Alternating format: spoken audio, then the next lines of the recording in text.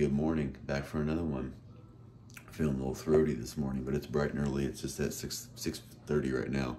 Got up a little bit late, so I'm not feeling great, but I'm gonna get this brisket done today. I'm gonna do it on the Masterbuilt because I just don't have time to mess with the offset today, but I'm gonna be working on my new offset, so I'll give you all a good update on where I'm at on that too.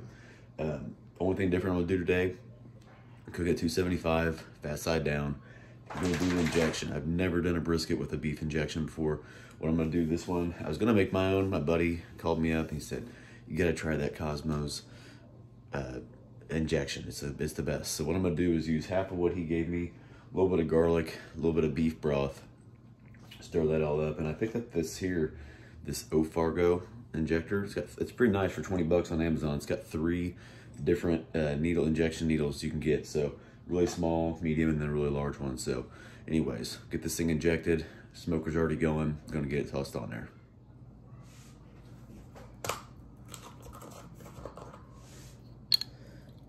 Fill this thing almost all the way up. I'm gonna stir it up. They say be careful when you're injecting brisket because that shit can go everywhere.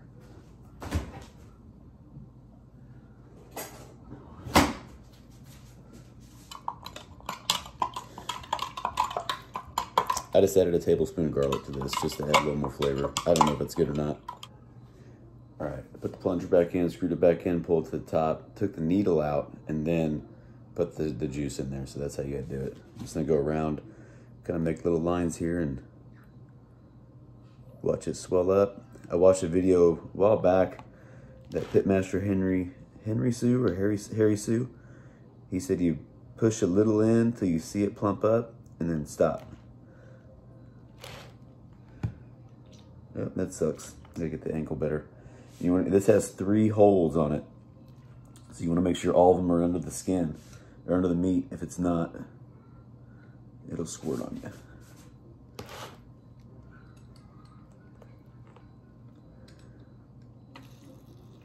Oop, that one went through. Okay. Learning process here, boys. Oop, see, just not quite. There we go. Yep, all right. I'm gonna do one more of these. I'm gonna get it thrown on the grill. Okay, it's in about 2.5 hours. I'm gonna go ahead and peek at this real quick, see where we're at. So, sitting at 275, pretty strong.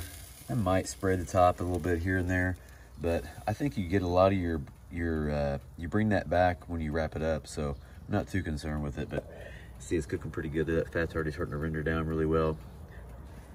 Cooking out here today by the trampoline in the back of the yard.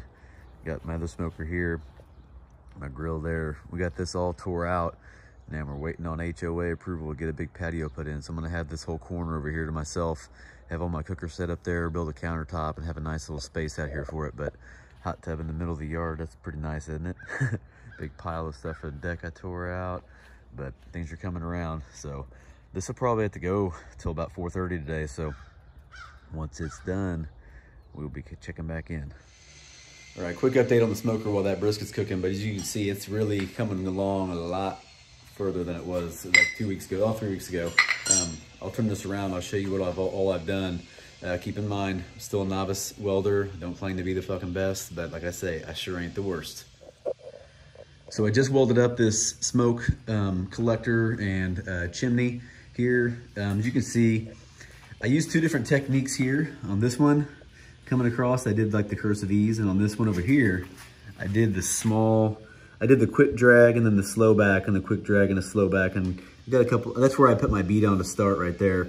But as you can see, it's pretty uniform going across, and I haven't cleaned it up yet with the wire brush, but that'll make it look a lot better. This side over here, I had a decent little gap there, so I had to fill that in pretty good. And all the way down, this side here, this is like my favorite side. Got the bottle opener put on there for when you're hanging out, because you gotta mind these things quite a bit all day. Went ahead, got the door cut out, got all my trim put on. This old double diamond here, my mom's husband put this on, actually put it on this sissy bar from my old Harley I used to have, I sold. It's been hanging up, so I figured I'd use that as a spot to put my, when this door comes up, it stops it. There you go. I had an uncle who passed away when I was about 12 years old. And when you look at this, it's the M and then the W. That's his initials. That's why I got that double diamond there. So it's pretty cool. It means a lot to me. I just ordered this handle off of Etsy, actually. I didn't feel like going through the process of making one because it's, you know, if you have a CNC machine, plasma cutter, and you can set your machine up like that, you can cut these handles out and anything else like really uniform, nice and clean, minimal slag. So I went ahead and just ordered one. I'd like to do one next time, kind of like how, you see I made these hinges too. This is something I'm pretty proud of, is make these hinges I made. Excuse me. But I've seen guys use the same material there for a really long handle here. And I kind of wouldn't mind a long handle on my next one, but I'm gonna build one of these for my neighbor down the street, just like the one I got here, same size. And then I'm gonna build 2 shorter ones that are reverse flow, and they're gonna have the square firebox. And then I've got a special thing I do with the plate for the reverse flow that I've never seen done. So hopefully it makes it even more efficient and works even better. But one of my buddies asked me, he said, why such a tall stack? I said, well, why not? The better the airflow sucking out of here, the more convection you get, the better off your meat's gonna turn out. So talked to this lady last night at this brewery here in town, and she's one of the owners. And we were talking and just shooting the shit. My wife, it's called the Goat Brewing Company. My wife loves mountain goats, got a freaking mountain goat tattoo. They got goats and shit everywhere. We said we're gonna bring up one of her paintings for them just to have at the place. And then they had a food truck outside, and I asked, what do you guys do? Do you have special vendors that come in, or how does that work? And she's like, no, just anybody who wants to come up can come on up. So I said, well, when I get my smoker done, I'm gonna come up there and do some barbecue, blow you all away. So that's the plan with this. I'm gonna be cooking in the neighborhood. Hopefully do a few pop-ups like that once it's all done. Now, let me show you on the inside again real quick. So this inside, as you can see, it's freaking huge. It's 47 inches long. Door to door, edge to edge is 43 inches long. You probably put a whole hog in there. But I'm gonna have 2 racks. The first one's gonna be sitting flush with this and will slide out. And the second one will be a shorter rack, probably about this tall. I think it's gonna be about 16 inches. But that's where that one will be too. So you can do a lot of capacity in here. Oh, also, sorry about the camera work. This plate came off of the edge right here where I cut that out. I'm gonna install it right here for my deflector plate and just weld that on there. That'll give me a little bit more room so I'm not getting that direct heat coming straight up on that meat on that side, so I can really spit it out. And it is left-hand side firebox because that's the way it's gonna fit on my patio, because I still got my Masterbuilt, of course. So that's it, man. It's coming along really good. Got a few little spots here and there. There's a very back corner right there. There's like a little bead, a little dot where I can see light coming through, where, you know, like I said, I ain't the best, but I ain't the worst. And I gotta fill where I cut those valves out still too. So I gotta cut those out with a plasma cutter and then get those filled up. But other than that, I'm pretty proud of it. It's coming along pretty good. Just gonna leave it patinaed like this and get it hot and rub some linseed oil on it and call it good. So that's that. Hope y'all like it. All right, a little bit difficult to film today because I can't find my tripod, but this has been in 6 hours. Got awesome color on it. Smells really good. Not sure if it's because I actually changed the spray. I came up with this one here. It's got beef broth, garlic, and apple juice in it. And it smells really good spraying on there too. So bark's setting up pretty good. You can see it where I pulled the meter out. It's juicing right there. But that meter that I bought, that's the internal thermometer deal, it sucks. It just stopped working. So it's got to go with the old school one. So what I'm gonna do now is throw some butter in on top of this, a little bit of beef broth on bottom, throw it in the oven at 275 until it's freaking perfect. That right there is what it should look like. This is all experimental today. Did some butter on it, some beef tallow, and I'm gonna do a little bit more beef broth in the bottom. And I'm gonna wrap this big, deep foil pan. That's the most crucial part when I wrap. You gotta have a deep foil pan so nothing's touching on top. And I'm gonna get this thing all wrapped up and thrown in the oven, 275 until it hits about 205, maybe 200. We'll see what it feels like. All right, here we are. So this thing only cooked for 8 hours, which is kind of short for a 12-pounder, but I did trim off quite a bit. So maybe it was around 10.5 pounds when I got done with it. But I don't know, do you consider hot and fast 275, or do you consider that like over 300 or above? I did 275 on this cook today too. I got up at like 3:45 yesterday and went hunting, and I was not gonna get up that early again today. Wasn't feeling great, so got up at 6, but this thing cooked from 6:30 till 2:30, so it was right at that 8-hour mark. been resting for the last 3. Really anxious to see how it turned out because I did a couple things differently. I injected it, which I never do. I did, my dog. I did the butter on top, did beef tallow on top, and then I put a little bit of beef broth in the actual thing too. So I'm gonna get it out of here, put it on the cutting board, and we're gonna see what it looks like. Right. Ooh, she's jiggly. We'll give her that. Got a little jiggle to it. It's not too bad. All right. Already sharpened my knife up. And just go right into it. Ooh, the end's actually really tender too. That's really surprising. Sometimes that piece can get a little tough, you know? Ooh, baby. I might have nailed it. That's pretty damn juicy inside. Oh my God. You know when the end is juicy, the rest of it's gonna be freaking money, so I'll go ahead and slice this bad boy up. I said it before in a different video, but I find it satisfying to slice brisket and watch brisket being sliced, so if you like that too, keep watching. If you don't, fast forward. Key is a good, sharp knife and nice, easy strokes. Don't be pushing through here. But it's got just enough friction on it to make it get a really nice cut.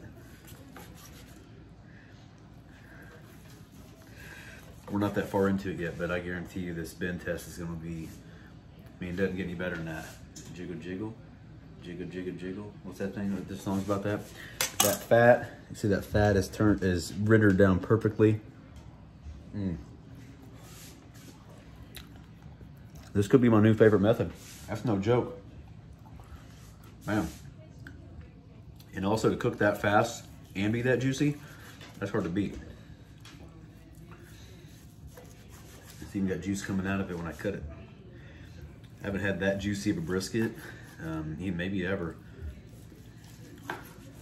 Shit, this is, slice is getting a little thick here. That slice is actually like a meal, but look at that. If you can see closely on that, the juice, there's like juice in the meat still. Pull test, perfect. There you go. I'm gonna do a few more slices here, a little thinner. And then I'm gonna go turn it, do a couple slices of the fatty end, as y'all Texans call it. Can't wait to cook a brisket in that new smoker. I think it's gonna be awesome. We'll burn in right there, might as well have it. Oh, shoot. I'm not trying to brag, but the rub I make too is so money on here. All right. That's my favorite slice right there, where you get a little bit of that point meat in with the flat. That is awesome.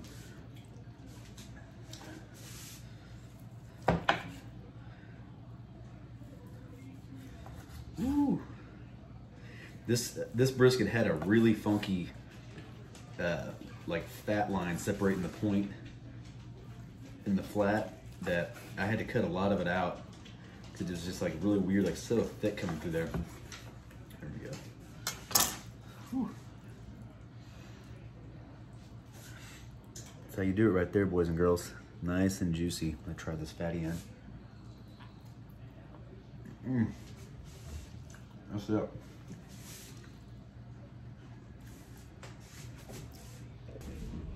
All right, I said it before and I'll say it again. I'm all about trying new techniques, new methods, try to figure out what the best way to do brisket is. There's no perfect way. There's actually no best way, but there's a lot of different ways to get really, really good results. And doing the injection, Waylon, my dog, doing the injection, then I think maybe adding the butter and the tallow and the wrap. I'm telling you guys get you a thick, a really deep pan like this, so when you wrap it up, look at me, look over the juice in there. When you wrap it up, that the foil is not touching it, you can retain the bark, as you see on here. It stays really nice. So anyway, nice smoke ring on there too. All I did was, I've been layering pecan and cherry lately. Started off as a hickory guy, I thought I was hickory, but I might do my next cook in oak. But this cherry pecan blend is always the best. I stack it, I do 2 like pretty good lumps of cherry, like 1 little bitty layer of charcoal, and the pecan wood comes in a little bit thicker, so I put a big chunk there, and I just keep layering as it goes up. And I only cooked for 6 hours out there, and then 2 hours in here, rested for 3, and it came out freaking awesome. So if you like what you see, please like, please subscribe, share with your friends, try out some stuff. Go back and look at some of my old videos too. I've had a couple of good feedbacks from people who watched my smoked enchiladas video, did it for family time, game day, and that shit's awesome. And read the description on that one too, because I actually put in what I would do differently and what I'm gonna do next time I do it to make it even better. So if you like what you see, like, subscribe, share with your boys. Peace.